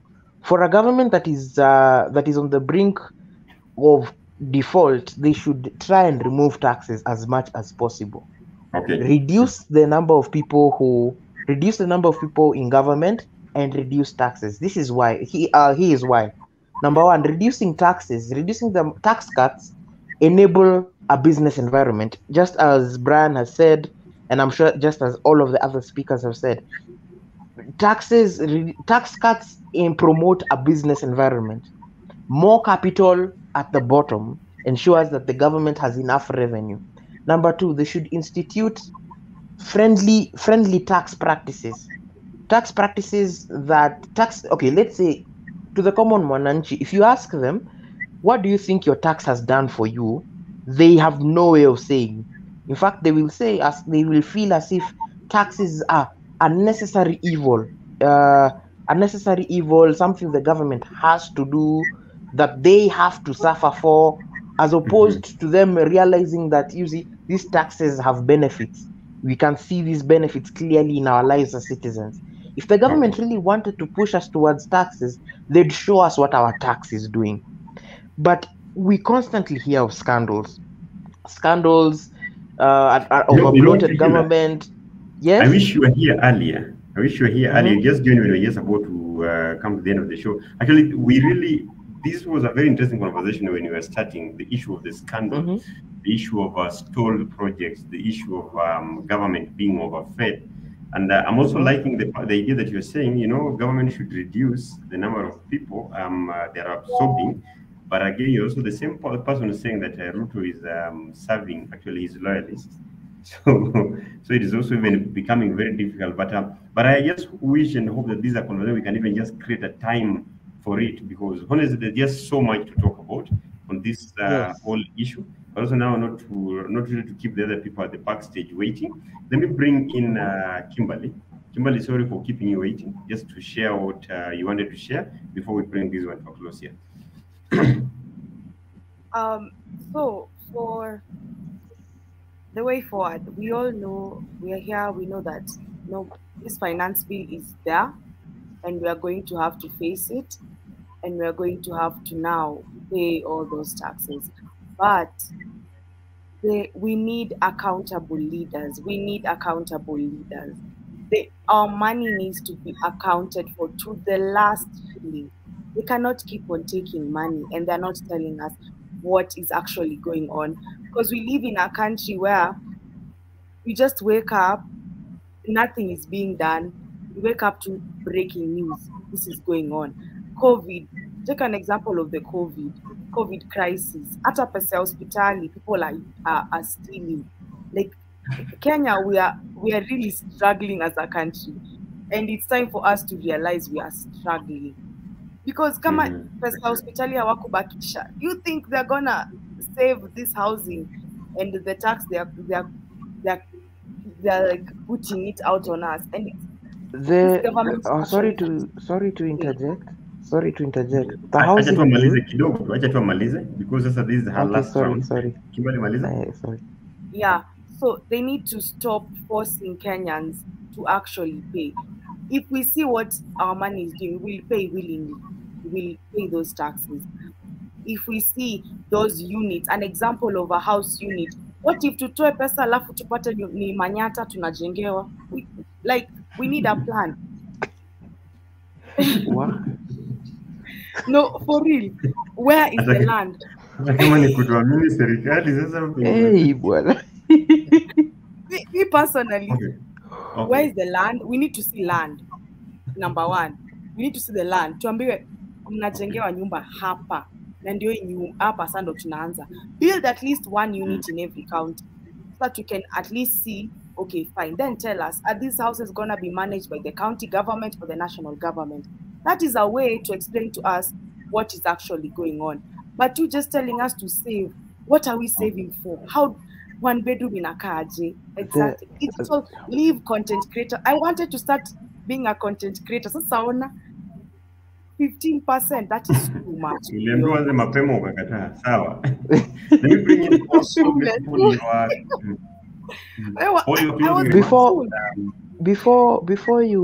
you add the other speaker. We're going to point out that because we're supposed to have been done by 9:30. So I'll come to Paul, then I'll go to Mukoko, I'll go to Bravin, then taleta mpaka Kina. But Bravin went kuuliza tu swali moja, maybe uanze tu kufikiria saizi. The issue is always accountability, bro. Tufanyie nini hawa watu? Because shida ni sisi watu tunachagua ama shida ni watu wakishachaguliwa kudeal na wao ni ngumu. Yaani ngoja mwanzo saizi nasikia Kimberly anasema hapo hivi, the problem is accountability. We need leaders who are accountable. Now that we have them, between now and 2027, these are not going anywhere, my friend. Hawa watu tuwafanyie nini? I'll come to you, Bravin, ujibu as well, but Paul. Okay. Presuming I can be heard, I continue. So on taxes, taxes are a necessity. Pay your taxes. It's non-negotiable. Even if you subscribe to religion, give Caesar what is his, that was from Christ. Or if you know the social contract, you are also obligated to pay the taxes to your sovereign. That is non-negotiable, which is why tax evasion is a problem.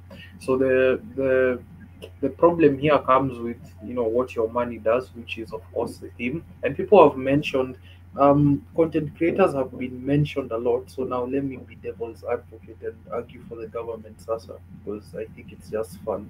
So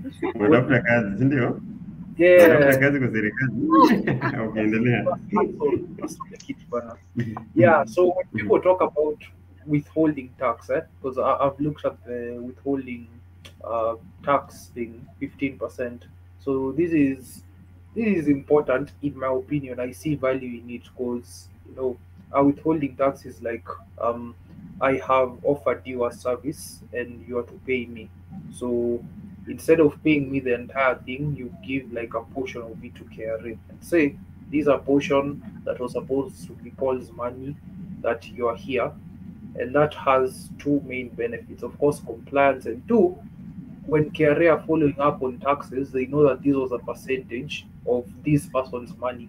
So when they come for my money, even if I file nil returns or something inaccurate, they know that I at least made a certain sum of money at this time.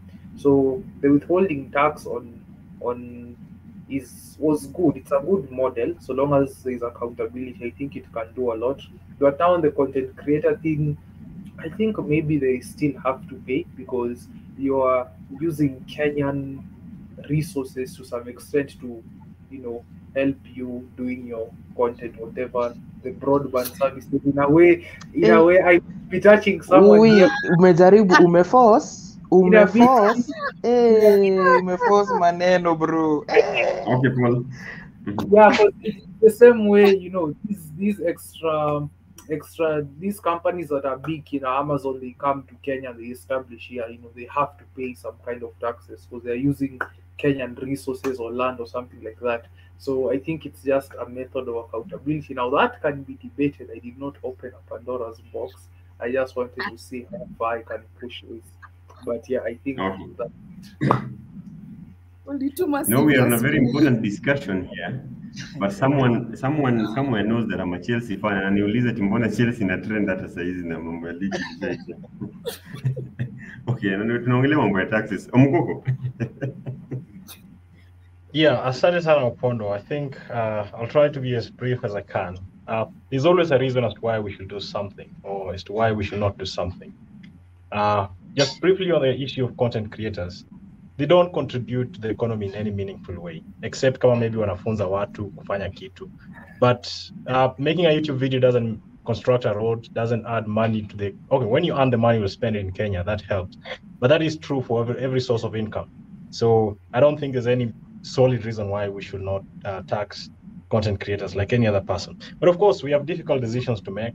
Kenya is in a terrible situation. The question is, how do we navigate these hard waters? And that is the question that the government needs to do. And my answer for this is that the government should be very intentional about proving to Kenya that they're accountable. People don't like taxes, especially when they don't trust that those taxes will end up doing what they're supposed to do. And the best thing the government should do is to listen to the people, to involve the people, and to ensure that their voices are heard. Na mwishowe ningesema kwamba Zakayo ashuke. Asanteni.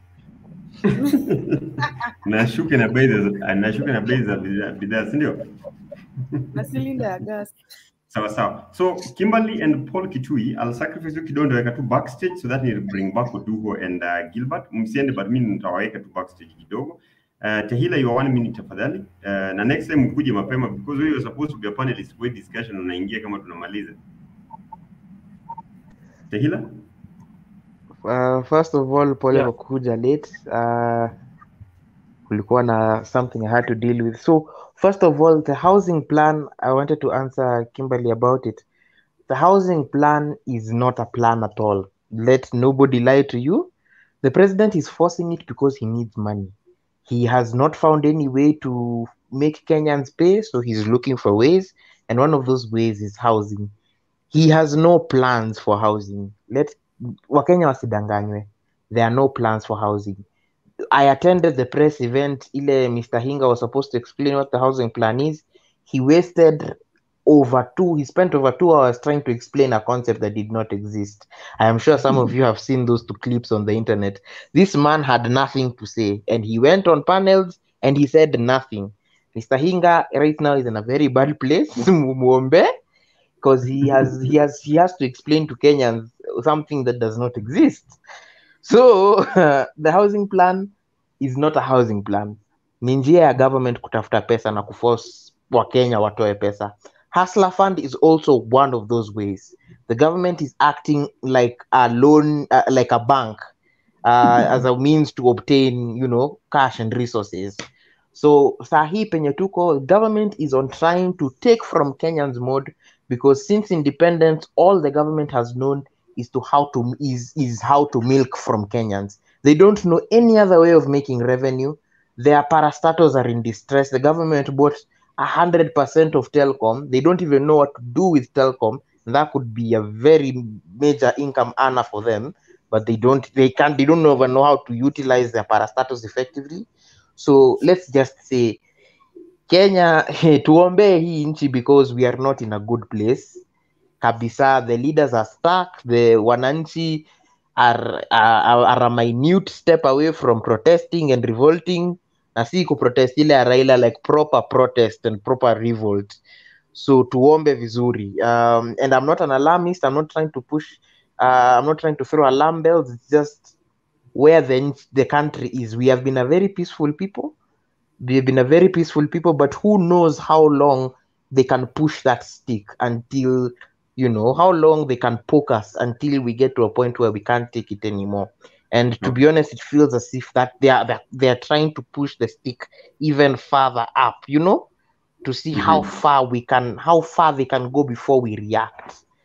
For the president to even have the audacity to say that Njugush and Butita earn more than him in salary, that is a joke coming from a man who is as learned as he is. It is a joke. So essentially, my parting shot is to tuombe hii nchi because currently doesn't look like there's a way forward. Let's pray.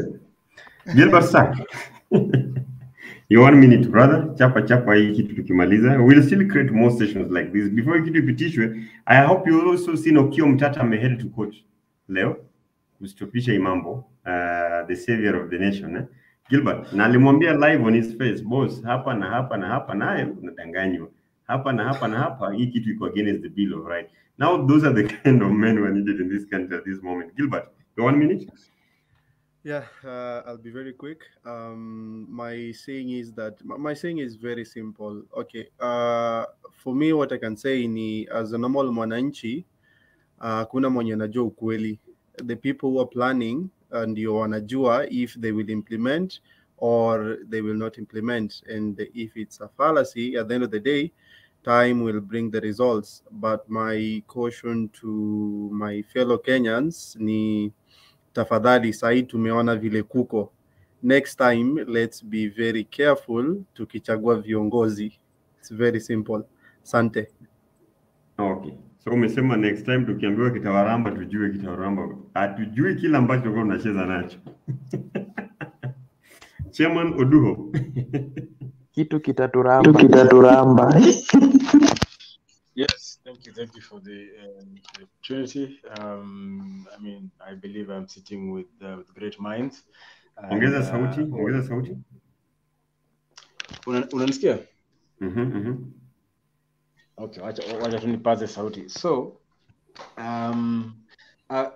for as long as our politicians think that we ought to tax ourselves to prosperity, then I believe we shall tax ourselves to oblivion.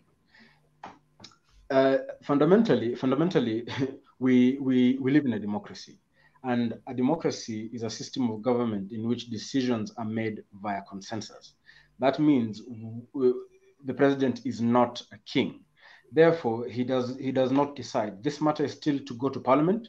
The matter shall be debated, and therein we shall see then it shall be proven who are indeed the loyalists, as Brother Tehila had mentioned earlier. All this matter shall be revealed once the bill has been voted on and so approved, and whereby then we shall fundamentally understand if the case shall remain that our politicians think that we ought to tax ourselves to oblivion, then indeed we shall indeed, this is truly the cause of mass uprisings anywhere in history and even today. And so, however, ultimately a government must pay its bills. What we are fundamentally talking about here is how those bills are paid. And ultimately, the reason as to why taxes must be paid is that it protects the social contract commonly known as a constitution, whereby it determines how the resources of a state are distributed amongst its citizens, and goes ahead to establish government whereby these decisions are made. Hence, it is up to the legislators, the legislators that were elected into government. And fundamentally, it will also prove that the very people who are complaining about the issue today are also part to blame. this, I believe, should not be understated. Ultimately, we must not forget the role of international financial institutions. Austerity measures in regards to ensuring a nation can maintain its balance of payments, it means that the IMF has put stringent measures on additional borrowing, whereas the IMF and the World Bank are lenders of last resort. Ultimately, a government must pay its bills. A default is never a solution. And this is why, as we have seen in the US, whereby wamengoja last minute to raise the debt ceiling. Then I will also respond to Omukoko. The reason as to why the debt to GDP ratio between Kenya and the US is indeed, just as you mentioned, the issue of credit rating. But how does a nation reduce its risk, which is ultimately the fundamental dictator of the issue of credit rating? It is by, so the risk to be mitigated here is misappropriation of funds, isn't it? And this is ultimately comes back to what I mentioned earlier in the same statement. It is ultimately a management problem. And so we must look to ourselves really and understand that the change that we need is always 5 years away after the last time we had an opportunity to make such a decision. And that ultimately we must look at ourselves, the individuals seated here in this circle right now, and those who have just left us. What percentage do we represent of the informed electorate? And fundamentally, we find where the problem lies. Okay, thank you. Ndakasa tumalize na Bravin. Bravin, I chose this because I know we've been having these side conversations. And Chairman, I think at some point, and even you, Mr. Mukoko, at some point we really need to have a one-on-one with Bravin. I think there's some very good conversation that can be held here. Just what he's so passionate about, but I know also on the issue of accountability, because this is where the problem comes in. We go to election, towards an election, hey, we never knew who was who. Kuna watu walikuwa na promise 6,000, kuna watu walisema pia watatoa bottom up, watatoa huku chini wakitupeleka huku juu hadi tukaulizwa tuanze na pale, tukipanda huku pale huku pale, tukasema ndio. Huyu jamaa mwingine akatuambia bwana, there'll be a 6,000 for you. We want to push rural economy, and I think there's a side. The argument was, hey, can we try deal with the mambo ya rural urban migration, tutoe hii mambo mingi town, turudishe huko mashambani, tujue nini inafanyika. So as Kenyans hatuko tunajua ni wapi, so hatujui hata kama ile pande nyingine bado pia tungekuwa sasa ingekuwa tunalambwa tu hivi.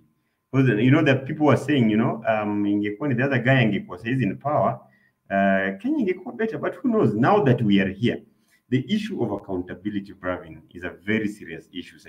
Brother, what can we do between now and the next time we turn the election? Unmute.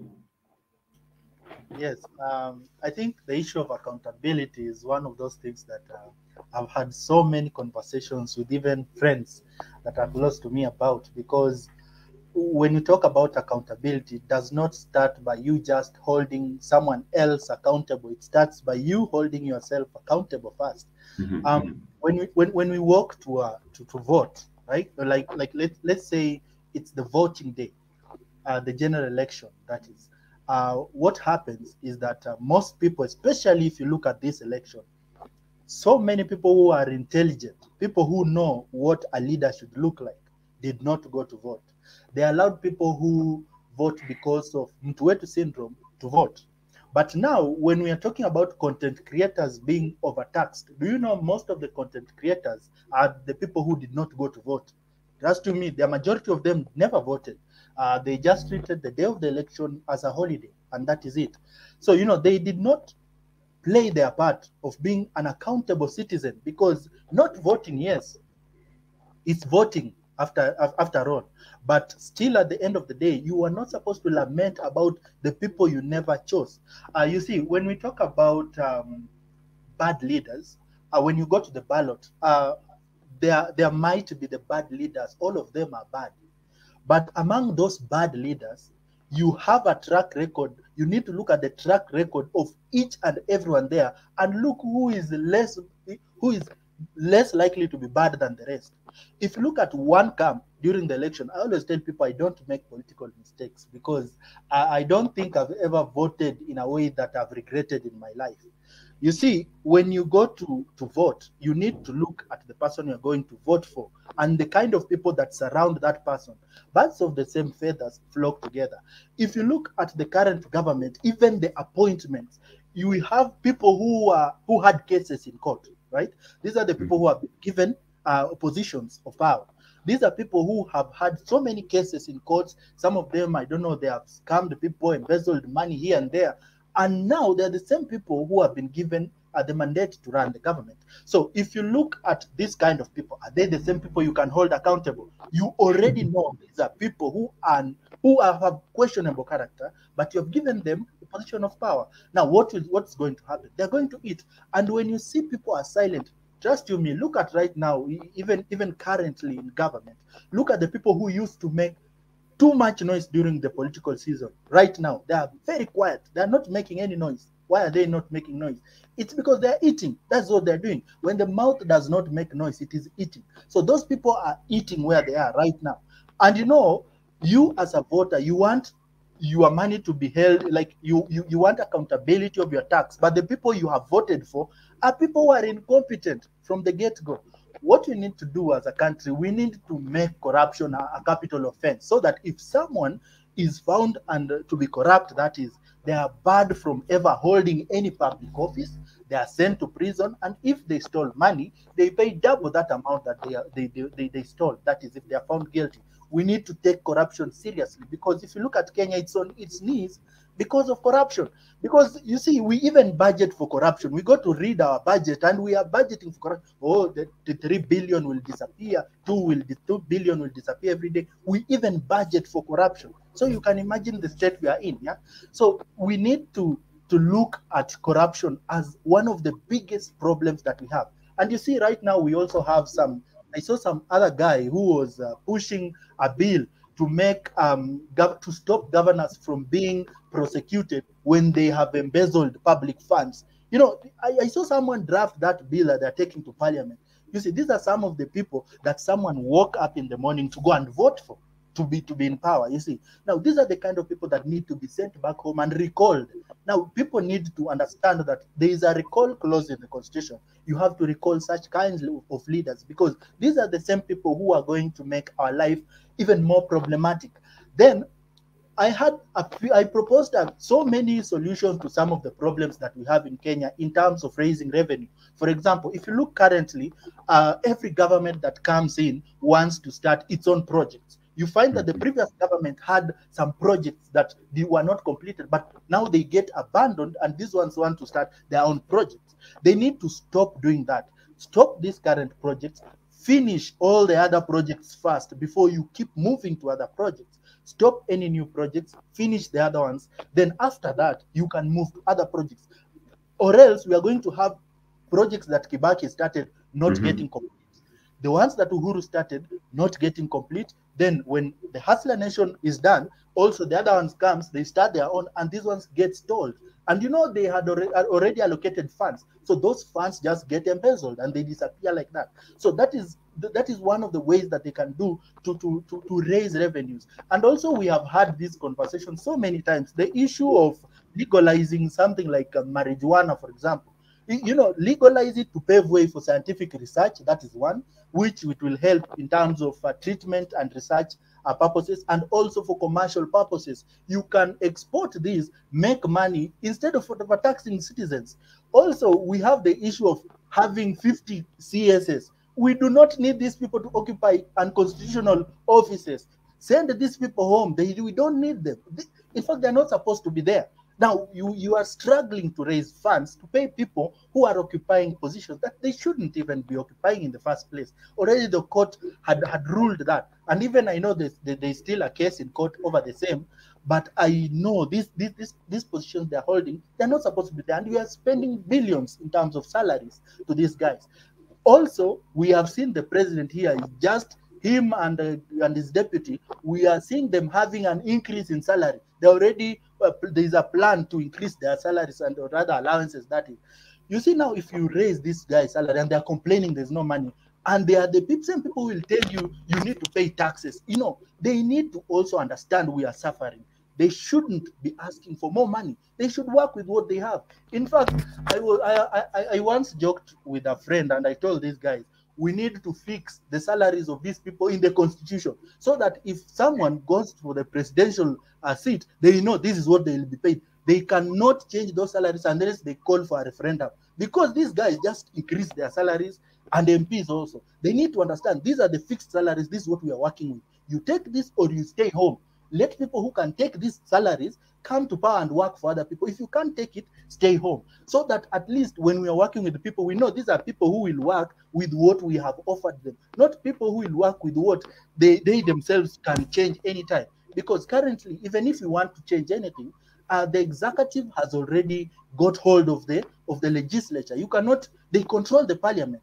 So it's like they are the puppets of the executive. The executive can have its way. That's why you are hearing the president saying things like, nyinyi wacheni bwana, hii kitu itapitishwa tu venye. Like they are talking with that kind of assurance that like you don't matter as a citizen. So it means that these are people who are operating on levels of state capture, if I may say. They have everything they want. They can do whatever they want, you see. So I think there is too much we have to do as citizens in terms of holding these leaders accountable, but we also need to hold ourselves accountable, because we get the leaders we deserve. You wake up to go to vote. The kind of leader that will come out of that ballot is the one you deserve, because either way, you contributed to them being there. Either you voted, you did not vote, you spoiled your vote, or you just never cared. And people need to understand everything is politics. Everything. You can never run away from politics. I always hear people saying that me, I don't like politics. My friend, everything is politics. If you choose to wake up, it's politics. If you go to sleep at 9 a.m., it is politics. You have decided. You have decided. It's politics about resource allocation. And you know, everything is about being allocated. So if you as a person believe that you will at one point need resources, then you have to engage in politics, because it is politics everywhere and at every level. So people need to understand that politics is serious. And we as the youth, trust me, right now, we are operating. If you go at Upper Hill, for example, right now, people have their, what do we call it? People are not getting their pensions because we don't have money. All the people are suffering because there is no money. And if you look at some allowances that people are getting in parliament, they don't even deserve to get this. They should even cancel trips. You know, we are not even halfway the term of this government, but we have politicians who have made over 10 trips overseas, and they carry so many people with them, so many trips. And you know, these are trips that cost money. So they need to cut these trips down. Either they cut them down, peg them to a few number of trips, or allow them to just have a meeting with those guys the way we are having a meeting here. After all, it's all about discussing and sharing ideas. I don't have to see you for me to get the idea. As long as I hear you, we have a conversation, it's under a good setup. I think that should be something they should work with. I think there is a lot we can do in terms of, if they care about Kenya the way they want us to care so that we pay taxes, they should also know that they should cut down also how they spend. And the government needs to live within its means. We are overstretching in terms of telling people we are going to give you this, give you that, and they cannot afford. They need to live within their means. Tell people this is what is going to happen. Like, budget with what you have. Don't budget with what you don't have, because at the end of the day, you cannot do all these kinds of development at one go. Not a single president will move Kenya from a third world country, for example, to a first world country. Not a single president. It will take over time for you to even move that. Even if we give you so much money, you still can't do that in that short span. You need to understand that you need to do what you can afford to do, but at the same time, live within your means. That's the only way we can definitely grow. Otherwise, we will keep suffering. But we need to treat these leaders and make sure that we hold them accountable.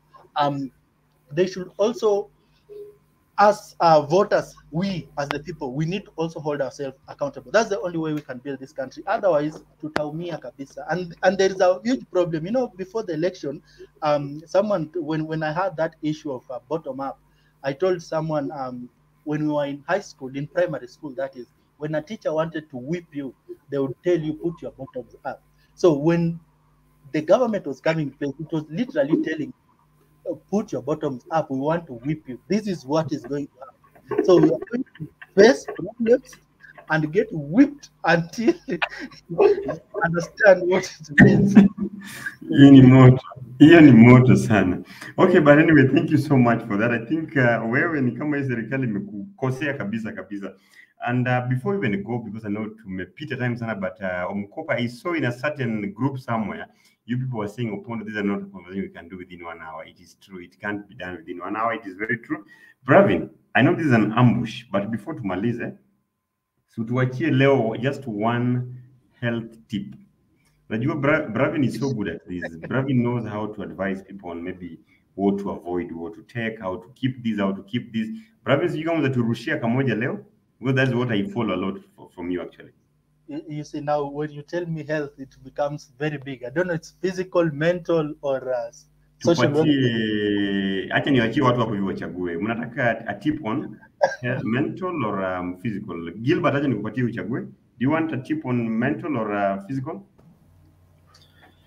Wacha tusikize mental leo. Mental, sawa. Yeah. Mental moja. And aina ile. Okay, so we all are candidates for a mental health illness or condition. That is the same way we all are candidates for any disability. It's the same way we are candidates for a mental health illness. And most of the people do not understand that everyone has mental health, right? The same way you mind about your physical health, you work out, you eat well, etc. You should be able to take care of your mind the same way. So always make sure that you take care of your mind the same way you take care of your body. Just make sure you have that mental gymnastics, if I'm to say so. If you feel that you're not okay, try to take a walk. Try to, if I can say, you can, what do you say? Do some yoga. Yoga will help you out in terms of clearing your mind. You can take a walk. It's good for you. But at the same time, when you're going through something, normalize talking to someone. At least see a therapist if possible. Tembelea yule mwenye unaweza.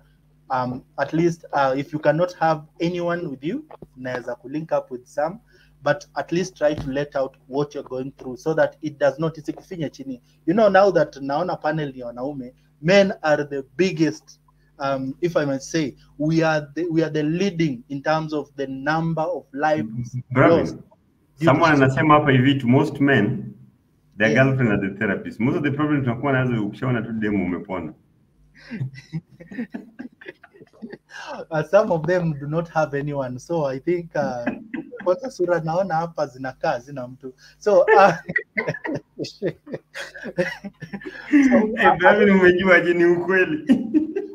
Kimberly anasema yuko ako backstage, so I could not see her. So Kimberly, sorry, sikuwa nimekuona hapa because uko nyuma huko.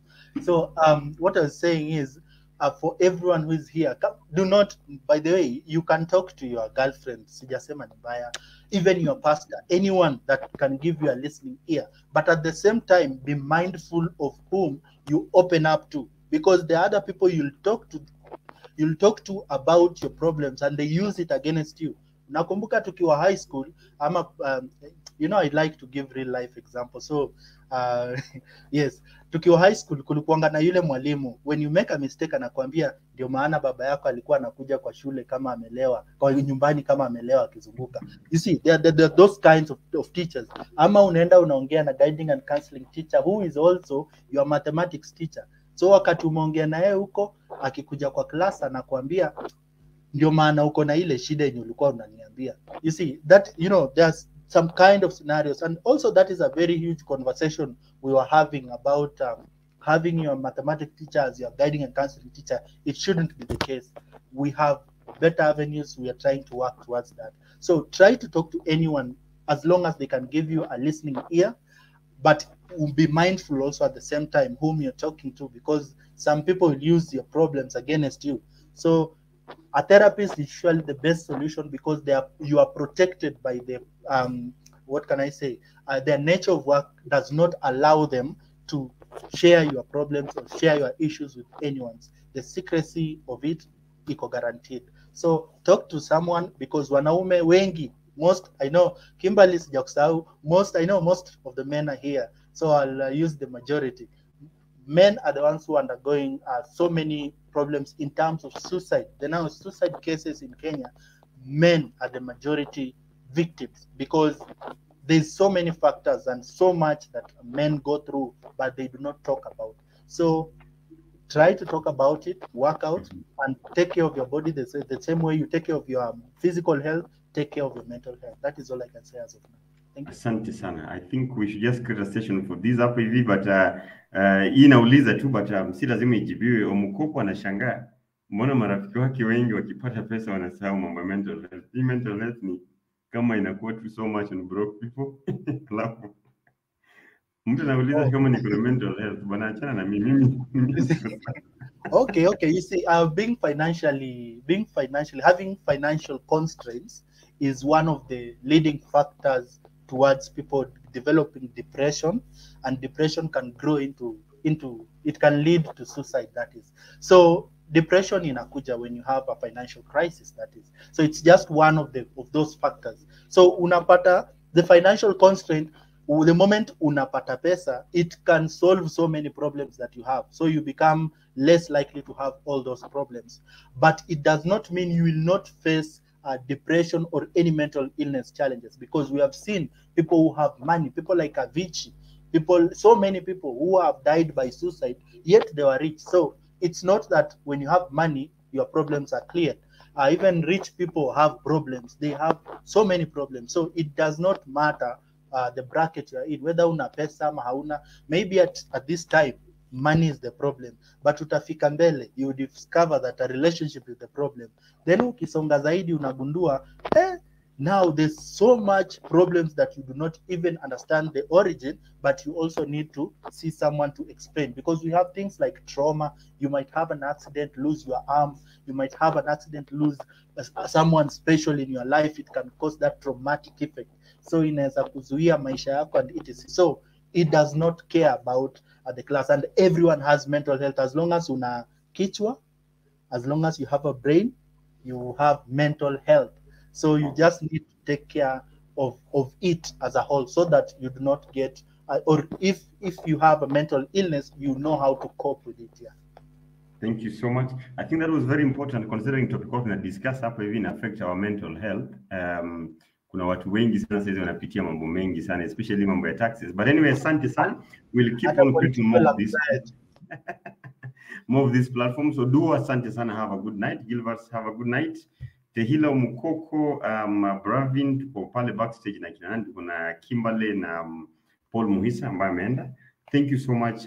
Hoping that we'll keep on doing this again and again. Another talk will come back up. We're still on this issue of taxes, but I think Bravin will be hosting you very soon again on the issue of mambo ya health, because inatukula sana kwa hii panel wanaume na mademo wote wenye wako hivi, and everyone who has been watching, because I think it is time to start talking about this thing. Tusiongoje ili tuanze kuwa wagonjwa ndio sasa Mukoko anaanza kusema mimi nilikuwa naona nikicheka cheka tu ovyo ovyo, sikuwa najua kucheka, kumbe nilikuwa na shida. Anyway, good night kila mtu. Thank you, and have a wonderful weekend ahead of you. Have a good one too.